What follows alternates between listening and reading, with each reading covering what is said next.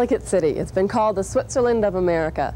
Settled in a cozy, out-of-the-way nook among the rocky hills that surround the banks of the Patapsco River, Ellicott City is a living and working town with an abundant history. From the very beginning, hardworking people have been attracted to the working environment of the city.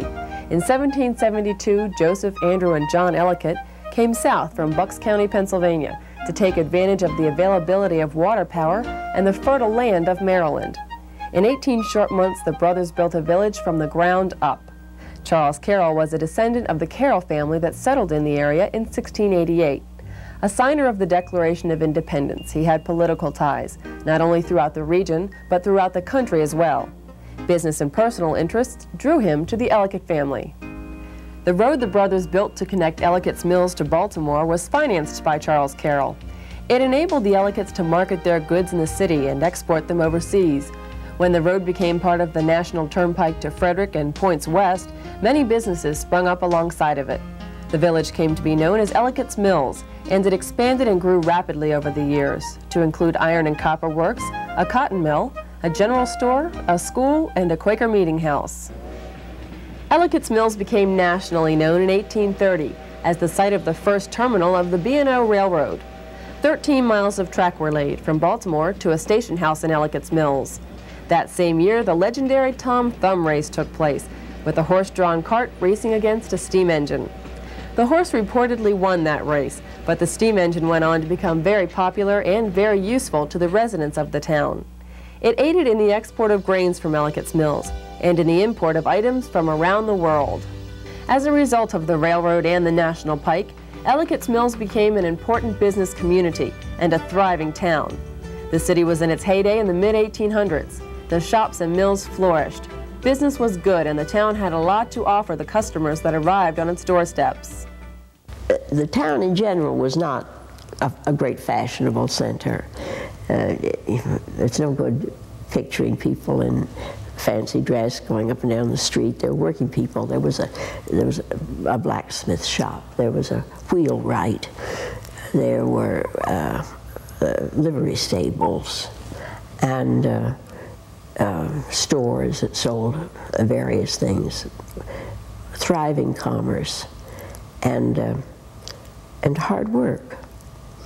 And although the Ellicotts, of course, had been very substantial people when they came, they were Quakers, and there was not much ostentation. Things were kept pretty simple. Times were good until the early 1900s. When Route 40 opened in 1938, it became the main road for travelers, and downtown Ellicott City began to decline. Public transportation, like the trolley and bus services to Baltimore, was removed, and the town was left behind during a national spurt of growth. The biggest change that probably came into Ellicott's Mills was within this century, after World War II. There was just people had automobiles, shopping centers were developing, and it was just a different way of life. And once shopping centers were built, Ellicott City no longer was needed, and parking was difficult, and it wasn't particularly easy to travel through there. So you saw merchants leaving and the customers leaving. And so there was a lot of economic depression, probably in the 40s and 50s. With most of the world passing it by, Ellicott City became a town frozen in time. Through the 60s, restoration efforts were discussed and initiated. In 1961, Gene Hannon organized a Paint Ellicott City campaign. I hadn't read my scrapbook for some time until just the other day, and I read some of the letters that we'd gotten on it, and I thought, golly, I'd really forgotten just how enthusiastic people were about this project, and how many people wrote me and said, hey, you know, it's long overdue, and go ahead and do it, and so on.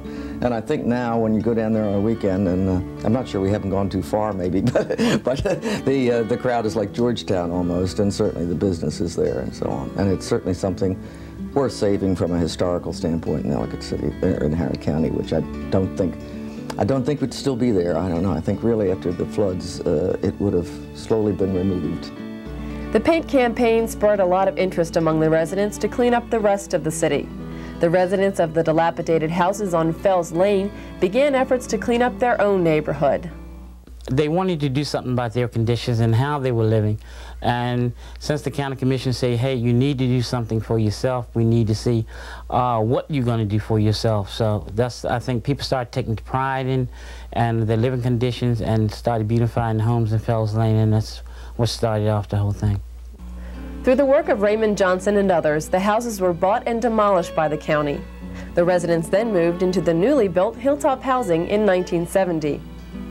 One present-day organization dedicated to maintaining the historic district is the Ellicott City Restoration Foundation. Set up in 1980, its duty is to assist people in the private sector in maintaining an appropriate historical look to their property. They also aid in keeping Ellicott City's streets looking attractive.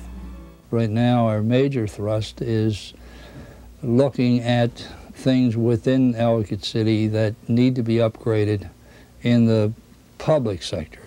We've been very successful in at least giving support to the private sector. The private sector has worked a great deal in upgrading their properties. There's been a lot of improvement in Ellicott City in the past 10 years or so. And now we're looking at the things, the streetscape, street furniture, utilities, the things that impact visually on one's visit to Ellicott City. Today, antique and specialty shops line the streets and encourage people from all over the country to take a visit into the past. Tropical Storm Agnes hit just before the celebration of the city's bicentennial in 1972 and became a pivotal event in its restoration. The disaster seemed to bring people together rather than discourage them. With renewed energy, they were inspired to rebuild the city's structures and memories. Today, Ellicott City is Howard County's biggest tourist attraction, drawing people from all over the country who want to get a little taste of Maryland history. From early in its history, Ellicott City played a big part in area politics. In 1840, the Howard District of Anne Arundel County was formed to serve the many new residents. In 1851, the district became Howard County, and Ellicott's Mills became the county seat. In 1867, the city charter was secured and the name changed from Ellicott's Mills to Ellicott City. The structure of the county government changed several times over the years. The system in use today, with the county council as the legislative body and the county executive as the executive body, was established in 1968. Ellicott City has fought its share of disasters over time. From fires to floods, the courageous little town has stood its ground and refused to be beaten. But its setting, right on the banks of the Patapsco River, makes it very vulnerable to flooding. In 1972, Tropical Storm Agnes unleashed her fury on the city and caused the worst flood in its 200-year history. With rains falling for several days before the major storm hit, the ground was too saturated to soak up any more moisture. The river overflowed its banks and came rushing up Main Street, inundating the buildings in its path. Throughout the county, 7 people were killed by the raging waters. Homes and businesses were severely damaged or destroyed. A number of structures that had been a part of Ellicott City for almost 200 years were lost. Although the Jonathan Ellicott House survived all of the previous storms, it finally perished in the '72 disaster, leaving only the George Ellicott House along a road that once boasted 3 Ellicott homes in a row. The bridge leading to the Baltimore side of the Patapsco River was washed out, and another had to be rebuilt in its place. For all of the damage and destruction that was caused by Agnes, the disaster initiated some positive changes in the city. And we were coming up on our bicentennial. Now that played a large part too. Right after Agnes came the bicentennial, which had been planned for months and months, with a pageant and everything that goes with it. And people sort of got their dander up and decided they were going to go ahead with that anyway, and they did. And I think that sparked a lot of interest in historic restoration and preservation. After Agnes hit, the National Weather Service helped the county implement a local flood warning system by installing 2 flash flood alarms. The county added 2 more, and now the system monitors 4 strategic locations. When the waters reach dangerous levels, an alarm sounds in central communications, which puts emergency operations into action. When that goes off, the signal is sent in on a leased telephone line to central communications, which of course is manned 24 hours a day. The signal is both oral and visual, so that we can't miss it. And then I'm called, and an engineer from our Bureau of Engineering, Mrs. Elizabeth Kalia. We come in, we send people out to read the staff gauge that accompanies the flood alarm. And based on that data, rainfall data, which the fire stations give us, national weather predictions, we can almost evacuate now by house number. We've done it enough and got the system down. The system was given a rigorous test in 1975 when Hurricane Eloise hit. It gave businesses and residents advance notice of the rising waters, and they were able to get their valuables and themselves to safe ground before the waters hit. A new solar-powered flood warning system is currently being installed. The Ellicott City Volunteer Fire Department played a crucial role in the emergency operations both during and after Tropical Storm Agnes. After the water receded, we had mud on top of mud, and we pumped, I think, every basement out from the bakery to the county line and helped the people wash the streets and supplied the people with water to help them any way we could to get them back in service. In operation since 1888, the department has aided the city during both natural and man-made disasters. The first firehouse was built at the corner of Church Avenue and Main Street. The department occupied one other home before finally settling into their current location in 1937. A hand-drawn ladder wagon was the first piece of equipment owned by the station. The department kept up with the modernization of fire equipment and in 1924 purchased its first motorized truck. Several fires have damaged or destroyed vital structures in Ellicott City. On the afternoon of June 7, 1914, the covered wooden bridge over the Patapsco River was burned and destroyed. The city had lost an important link to Baltimore County. Eventually, a concrete bridge was constructed to replace it. The buildings of Rock Hill College were burned to the ground in a dramatic fire in 1923. A public school was then built on the property and served the community until that school moved in 1972. In 1982, fire once again claimed the grounds. That blaze was set by an arsonist. All that remains of it today are its granite walls. Late on a November night in 1984, Main Street saw its most devastating fire to date. 7 businesses and 6 apartments were completely destroyed. The fire started in the back of a building occupied by Baking by Lighting and spread to adjoining buildings. Had it not been for the granite walls of the Commercial and Farmers Bank on one side and an alley on the other, the fire might well have destroyed the south side of Main Street. As it was, the buildings had to be raised for fear the facades would crumble into the streets. But Ellicott City fought its latest opponent, and by 1986, new buildings had been constructed with facades consistent with the historical flavor of the town. For Volunteer Fire Chief John Klein, who was commander of the rescue operations that November night, serving his hometown is a special duty for him. You feel like you're part of the town. I mean, I walked Main Street for 9 years going to elementary school, and I watched the buildings deteriorated. You watch them being rejuvenated, and when you've got a fire there, you do your best to try to control it, to get it out, to not seeing what someone has worked hard in go up in ashes. It's a reward that you've helped someone, you've did something that's you didn't have to do. Ellicott City fulfills its role of an everyday living and working town by including many of its older structures in its daily lifestyle. The shops that line the downtown streets draw county residents and tourists alike to shop for everything from antiques to art, from books to baked goods. Probably the most famous structure still in use today is the B&O Railroad Terminal building. Located at the east end of Main Street, it serves as a train museum. Visitors can view a model train garden, which is a scaled-down version of historic Ellicott's mills. They can also learn the important role the railroad played in our country's history. The first firehouse of the Ellicott City Volunteer Fire Company was built in 1888 at the corner of Church Avenue and Main Street. For 36 years from that location, the company protected the citizens of the town against fires and other emergencies. When the company itself moved into a larger building in 1924, the firehouse continued to be used for a variety of purposes before becoming a reading room for the county library system. The building still stands today, presiding over the west end of Main Street. It was recently restored and will be used as a museum for the fire department. Churches and their congregations have played an important role in the makeup of the city's history. The Emory Methodist Church on Church Street was originally built in 1837. Since then, it has remained an active congregation, and today looks much the same as it did when it was remodeled in 1887. Just below the courthouse on Capitol Line Hill sits the First Presbyterian Church. Built in 1894 with granite from local quarries, the church building eventually became too small for its growing congregation and had to be sold. The building was bought in 1958 and donated to the Howard County Historical Society. The church now serves as the Society's museum, housing several exhibits each year on the history of the county.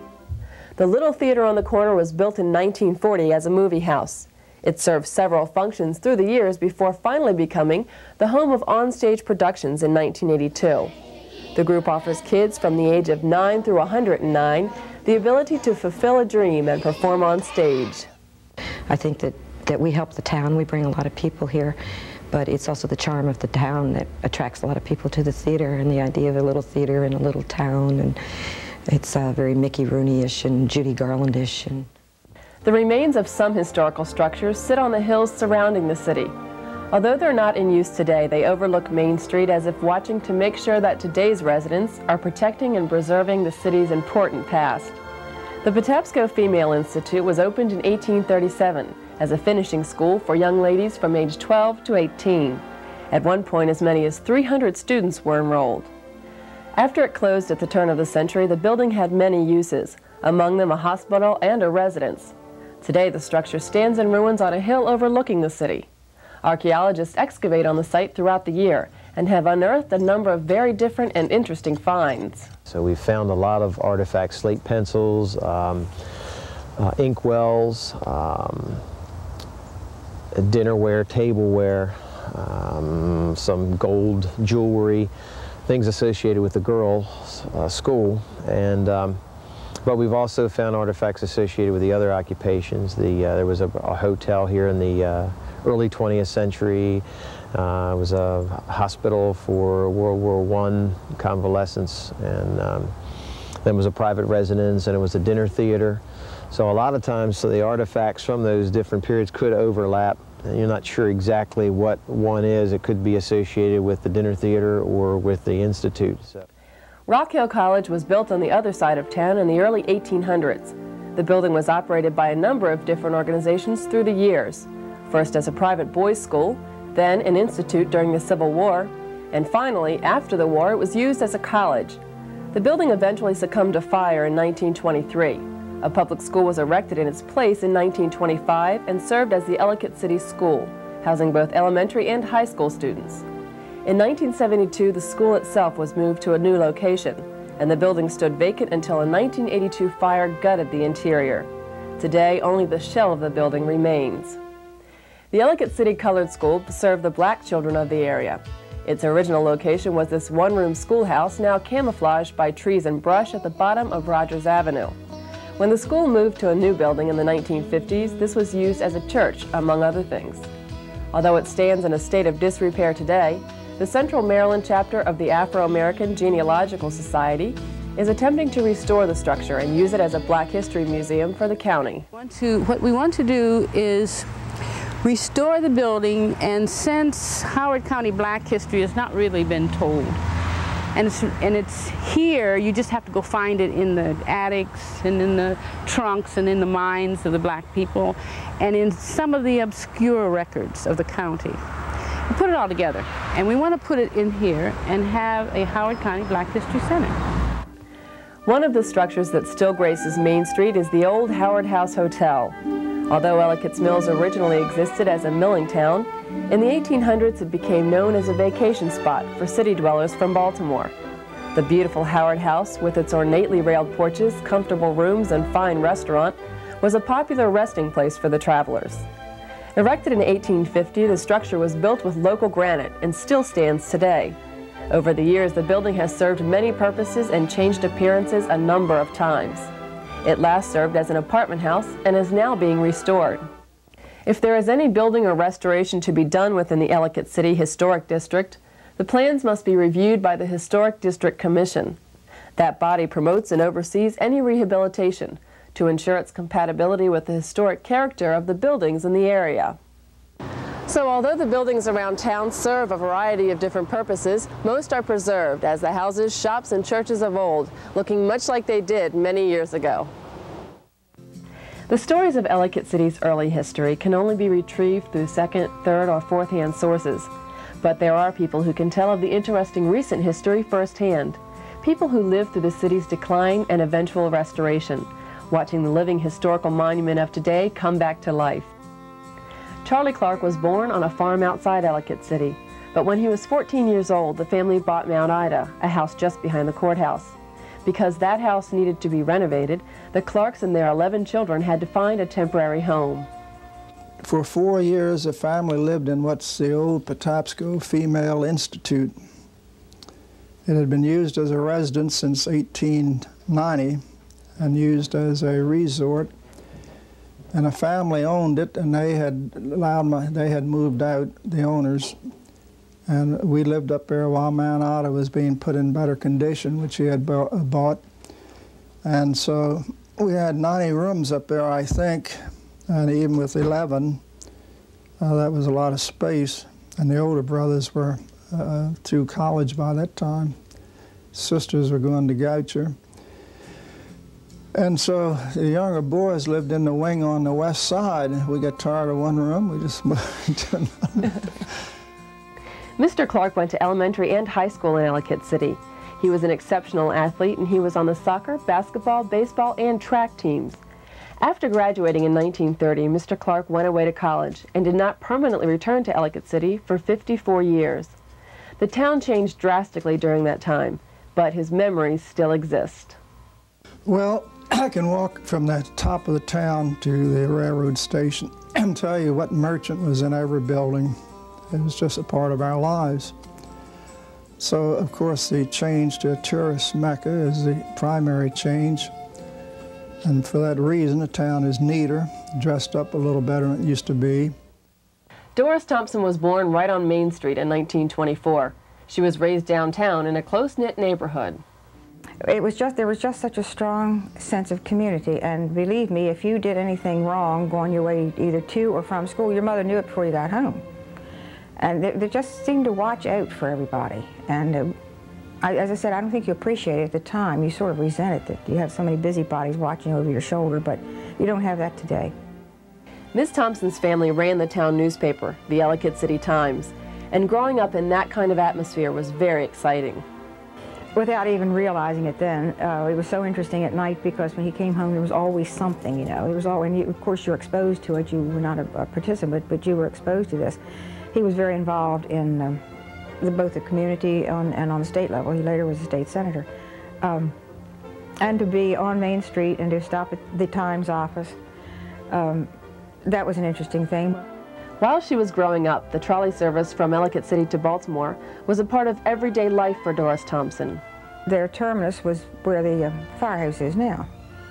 And then they would pull in, and then the conductor or the motorman would go out and change the trolleys from one end to the other and move the seats, face them east, and down the street we would go again. Each winter, the steep, winding roads of the city provided a wonderful track for neighborhood children to sled on. Longtime resident Frank Taylor was one of those children. For example, this road out here, Church Road, in the wintertime was great for sleigh riding. You could start at the top of the hill and go right down and you end up in Main Street. And there were occasions when we would end up in Main Street, and why we didn't get hit by automobiles, I don't know. Or hit by cars trying to get up this hill in the wintertime. It was always a chore. And there were occasions where a bunch of us would, going sledding down the hill, and one would roll off and under an automobile. So there were kind of dangerous things we didn't take into consideration in those days. Each year, many tourists are drawn to Ellicott City by the lure of the old town, with its historic structures and streets lined with specialty shops. The Howard County Tourism Council recognizes it as the most common reason tourists come to Howard County. We call Ellicott City the jewel of Howard County, and because it was the first community that was developed here, we really want to preserve the history. We want to promote it as our primary source of tourism, history, government, our central place in Howard County. The county's Economic Development Department plays a hand in the promotion of the city. They work, along with the Tourism Council, in marketing the city. That involves advertising, brochures, and mailings, just to name a few of the projects. The office also works with the Restoration Foundation, which works hard to maintain the city's streets. Primarily, Ellicott City is important for the tourism attractions in the county. It's really the cornerstone of our attractions. In Howard County, we've got Ellicott City, Savage Mill, and Columbia.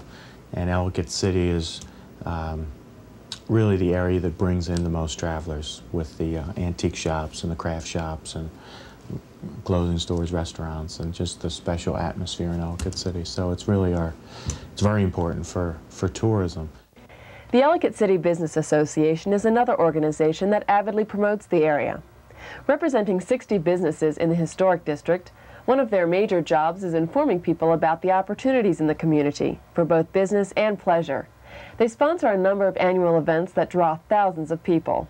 Well, we promote the historic district and the surrounding business community with joint advertising. We often sponsor advertising in written or radio media, and sometimes we've even had a video done. And this is either subsidized by the ECBA or sponsored within the ECBA auspices. We also do joint festivals. For example, we're with the Recreation and Parks people when we do the May Arts Festival.